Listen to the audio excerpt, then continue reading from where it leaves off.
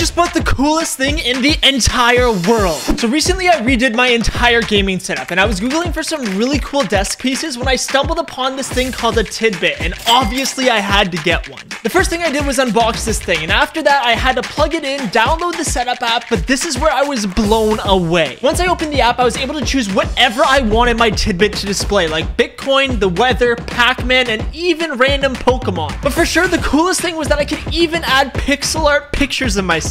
But anyways, now that I got it all set up, it was time to add a few more displays like my subscriber count to complete my gaming setup. And now if you're wondering where I got one, I pinned it down in the comments below because this thing is awesome.